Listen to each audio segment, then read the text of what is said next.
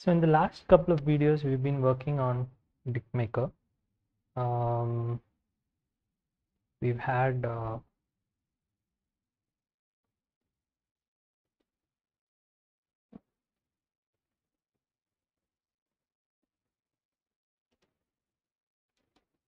look at how it is organized and how it works and things like that. In this video, we will be mm, we'll be trying to find out the answer to just one question. It's about how to do a clean architecture in Postgres heavy applications. So first maybe I'll look at clean architectures. Okay. Uh,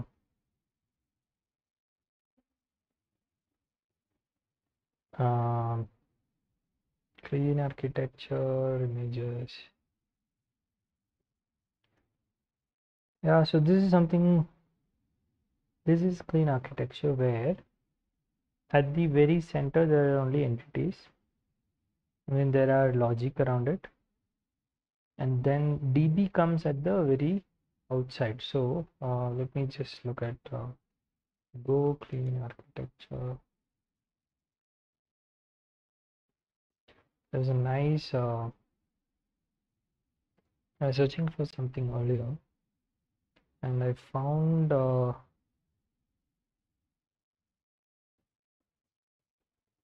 nice blog post.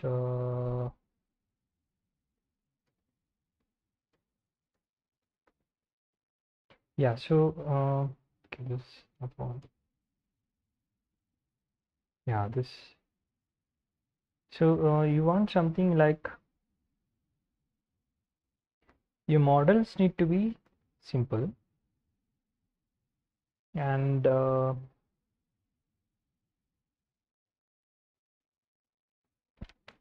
okay, not this one either.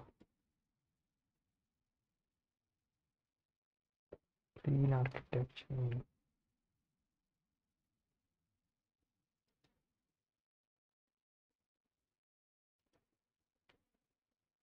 Yeah, this is on.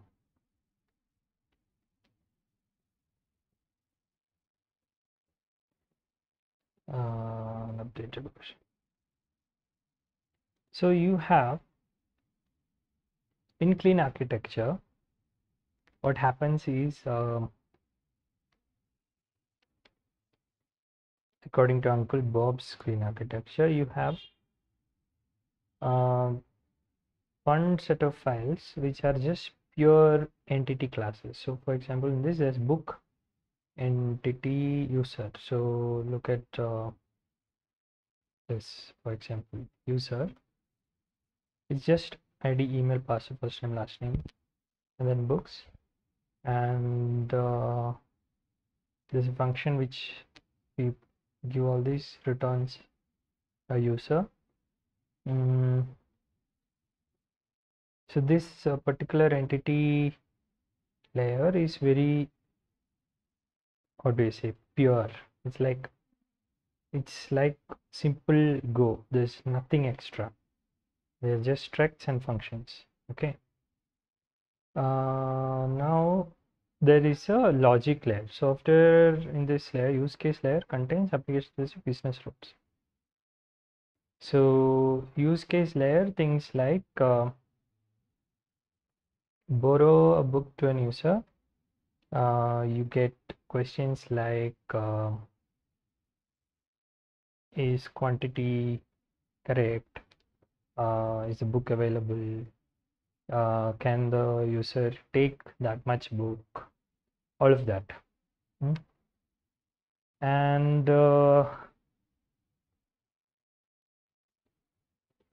then at the outside, there are layers that communicate with the database, etc. So you would also have some converters between the entity. So the user object here, for example, where is user object? the user object at the very beginning, this might not directly go into the database as it is. In the database, it might have some different structure, and that is covered in the adaptive layer. And or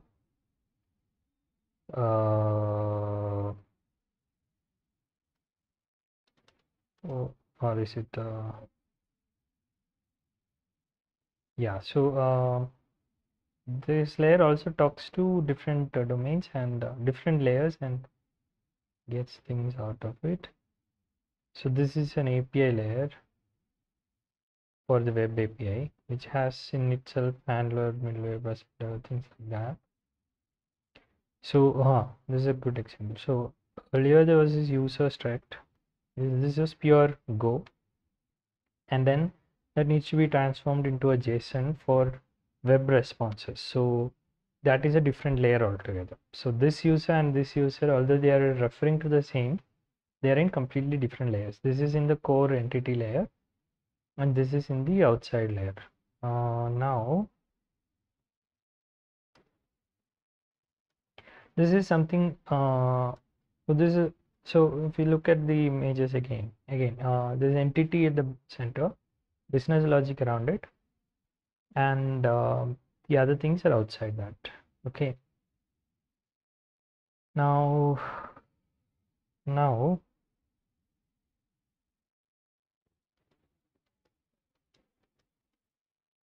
now now the problem is when it comes to DickMaker, for example. DickMaker uses the tokenization feature of Postgres. So in other words, if you look at query, so the search functionality, for example, uses the feature, or does it not use?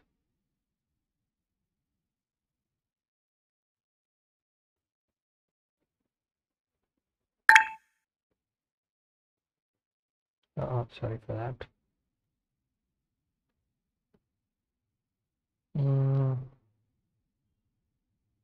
The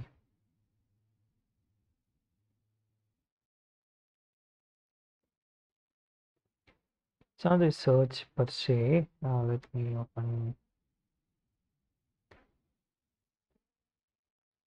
Even if you are inserting a word, for example,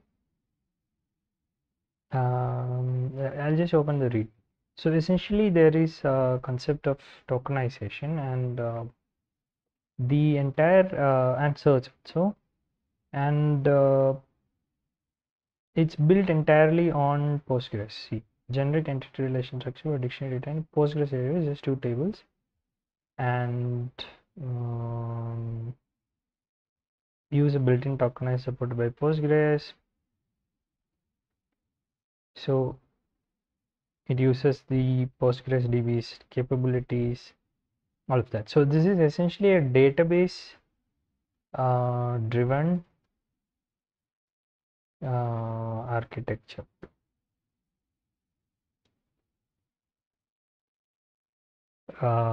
So I don't know if this is the same as data driven. The thing is, if you want to say use Elasticsearch instead of Postgres for this DickMaker application, then the kind of rewrites we would want to do would be really complicated, because this kind of puts Postgres at the center of everything, and it goes in that. So if I were to write about how this one is, goes like Postgres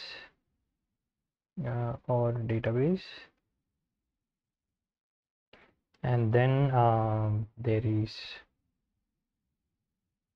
a layer of logic or adapter, and then there is a layer of network, something like this. Entities are just converted from network to data. Okay, so the logic is mostly in searching, and so the logic is kind of logic is also here. So the logic is spread across data layer and application layer, whereas in a clean architecture you would have something like entities at the center, logic around it, and then adapters, and then uh, network or database. All of this would come at the very end. So this is what I mean by database driven or data driven this thing. Now the question is, how do we do a data driven no, how so if we are using so much of Postgres features, does it even make sense to, so I came up with this vertical slice architecture. No, I mean I came across this one is about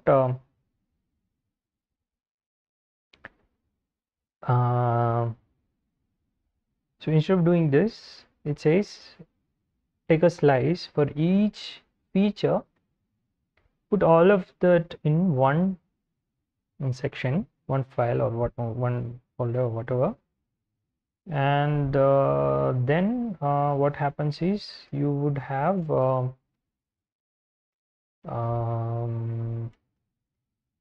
okay, that example is not here, but essentially you would be able to take DB for one particular feature you can have one database, for another feature you can have another database, and things like that.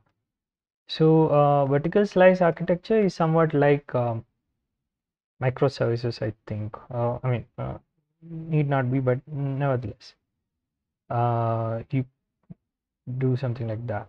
Order is one, order details one, approved, all of that is one. Now the question I have is it possible to have to use database heavy features in clean architecture? That's our question. So if Postgres is going to do, so one obvious way to do is see, here's a clean architecture and here is logic. In our logic, if we want to use a database heavy feature, we can say instead of mixing up database here and here, we can use database features as a library here, as a library. I mean, it's not like logic me you cannot use libraries at all. So you would so imagine if you want to tokenize a word. So a word comes in through the network, it goes to adapter, it goes into the logic, and it's in the logic that it would get tokenized. So while tokenizing, it would call a database. It need not even be this database, it would be some database. It would call a function to tokenize. That function could be run by the database, and then it could create an entity, and then when for persisting this again, it would go back all the way, and in database it would be persisted. So essentially database was called initially for tokenizing, not for not as a database but just as a library, and that layer doesn't care about, I mean this doesn't store anything, this is just a functional usage of database features. So that is one obvious way of doing it, but I am thinking if are there any other ways of doing it. Characters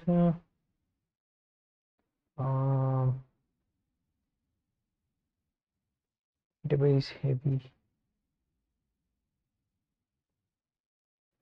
So if there is a database heavy, so this question is actually really interesting. So if you look at this, I'm looking up some. So this person has come across a thing with lots of SQL queries, and they're saying thinking, we'll have a user case and we'll have stored SQL functions, and then that would derive. So essentially database would be where all the logic is written, and then that comes. But then when this person came across Uncle Bob's clean architecture, the problem is database independent. Application should be completely database independent. Now how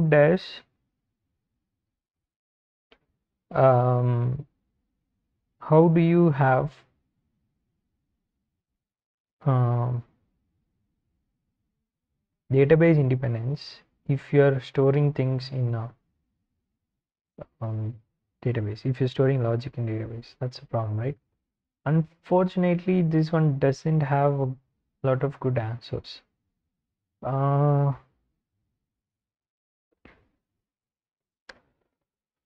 Java.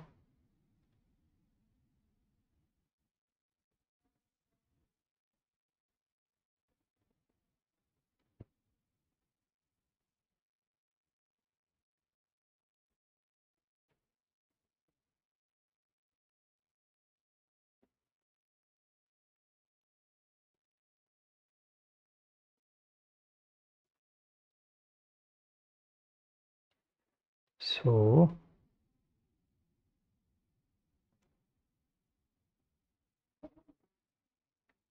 this kind of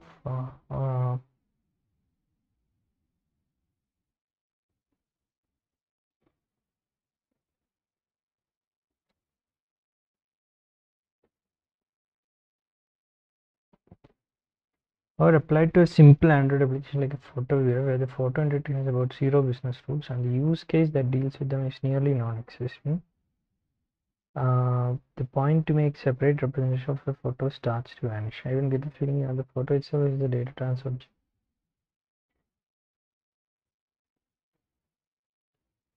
You want to display photo, rename it 3 times. Besides, the point actually leads to more lines. Huge emphasized for you.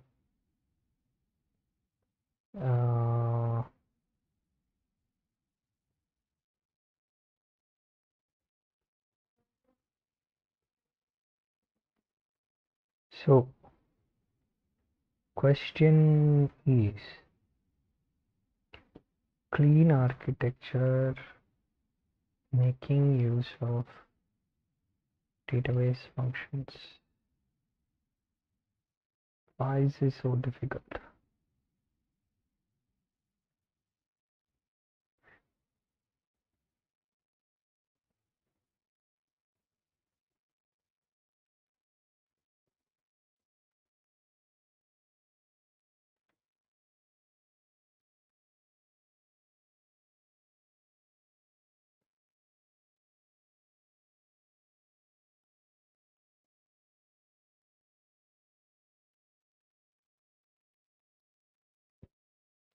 But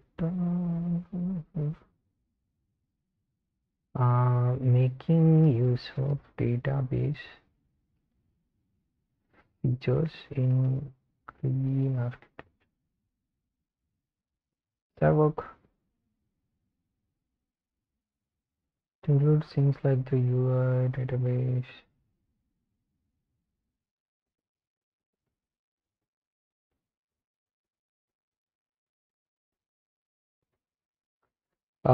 Okay. Someone says suboptimal use of your database. Decouple logic database being struck. Okay, let's read this. I think this might give us an answer. Being structured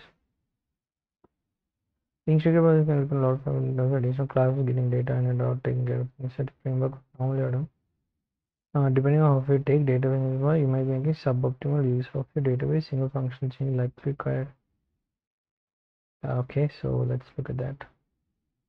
Robert suggests to build all the business logic before choosing what kind of simply writing code in some person interface kind of data. This had some particular. You can delay this or which kind of writing code. You could make it very hard to find database actually has what you need. By defining entities and relationships before even choosing what kind of database you're going to use, probably making suboptimal use of the database you end up using. The kind of data you would want to store together and the way you would want to represent relationships can be totally different for relation database. Correct. This is the fundamental problem. Uh,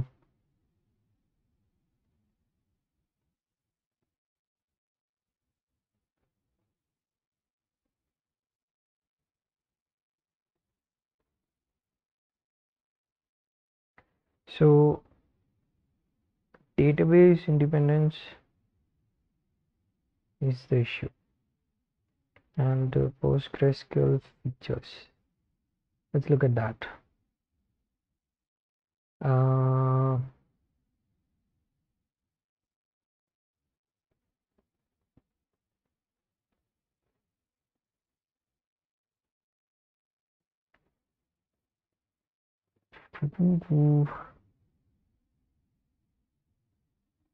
so this is a problem, right? Essentially, we are using database. So if we need database independence, we shouldn't be using Postgres features. I think database independence and database features.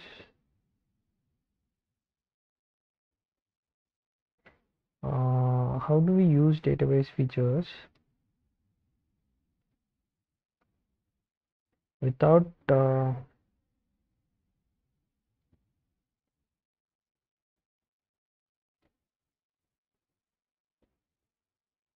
using database features without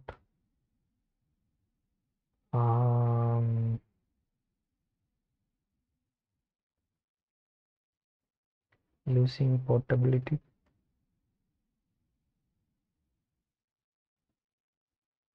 Aha, this is a good one. Vlad writes about Hibernate.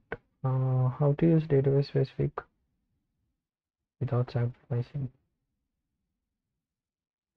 I like that. Although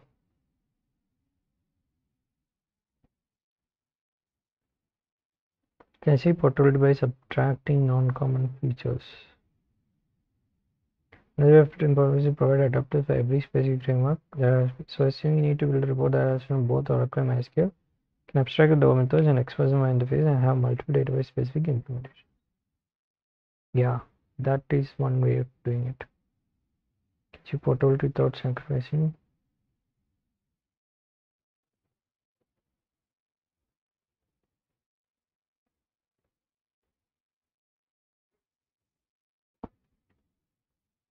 So I think what will happen here is we can't have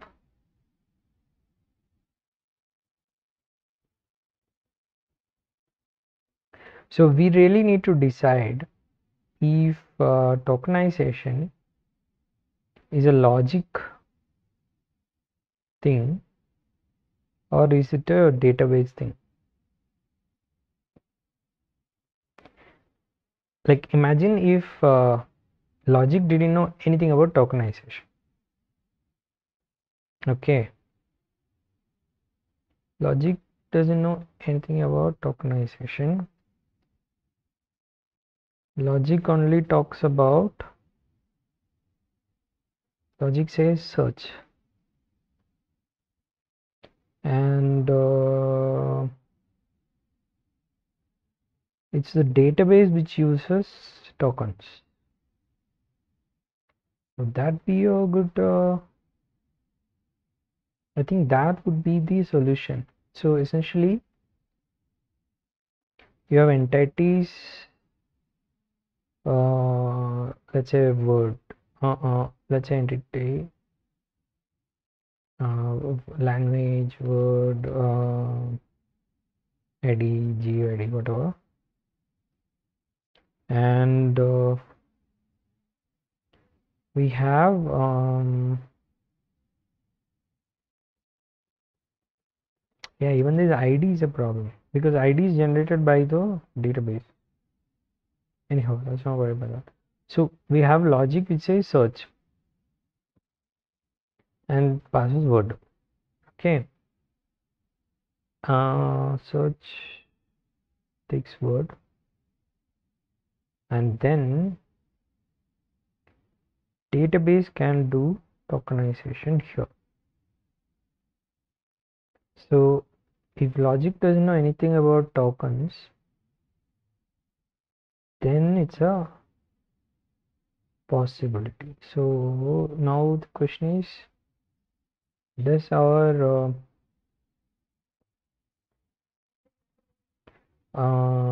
what if logic needs to know about tokens? What if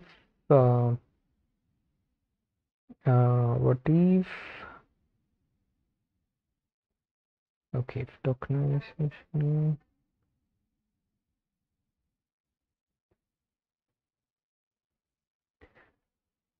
Okay, so essentially database features, I think the first solution I came up with would be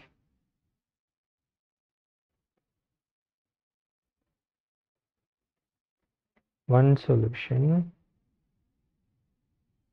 Another solution could be, what else can we, where was that nice article? Somewhere Microsoft database independence. This one, Mr. Nikhil's. That's Microsoft. This person.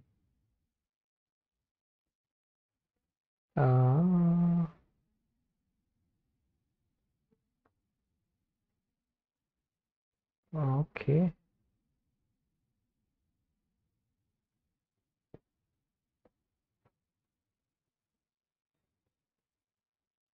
We usually write mostly TypeScript and Java. Smart person. Let's follow. Now we need.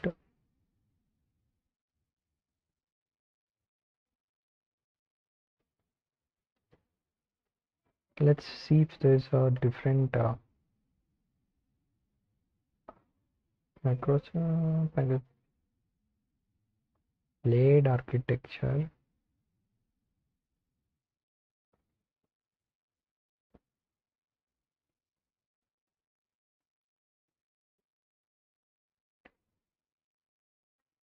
Problem in working package feature.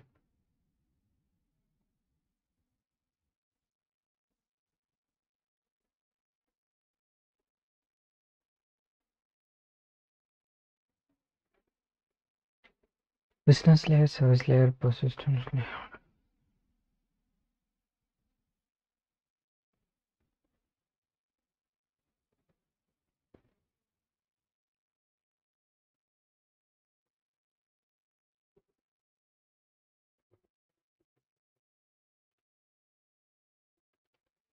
Okay, so I think for this particular application,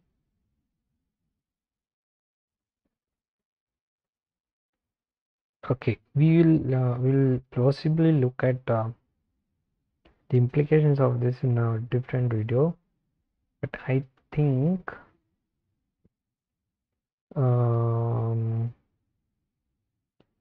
this point about using this database feature in the logic layer will have to be done as a, okay, let's look at this then. Auto generated ID and clean architecture, because it's a serial ID given by the database, right? This one says don't use IDs in your domain entities. That's what it says. Okay, it's a smart. Public void ship order ID, customer ID. How often do you see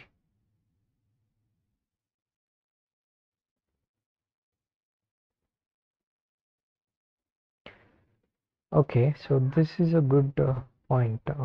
If IDs are essentially persistent logic implementation details, they have no relation to a domain.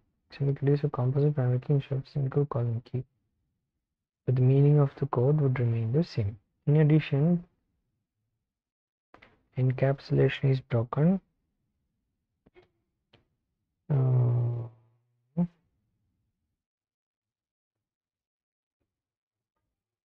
Solution is you don't need IDs. All you need is define equality numbers in the base. Okay.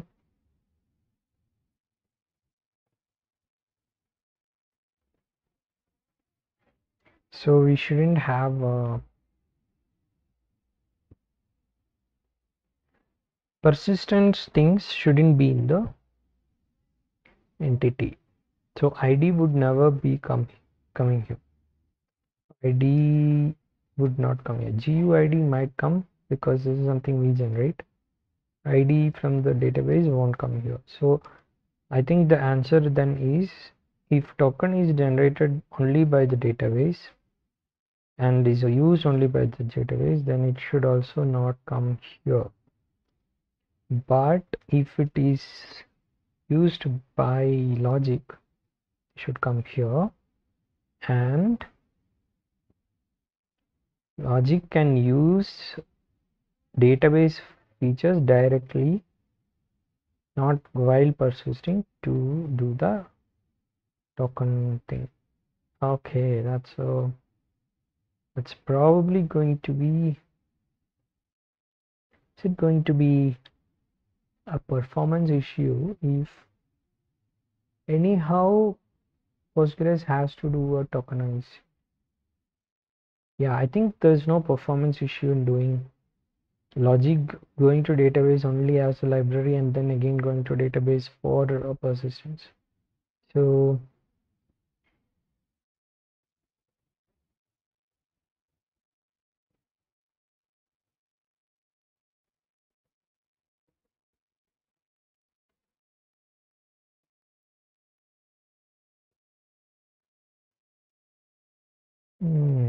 okay, so that's it. I think we have an answer, so we'll end this video. Thank you.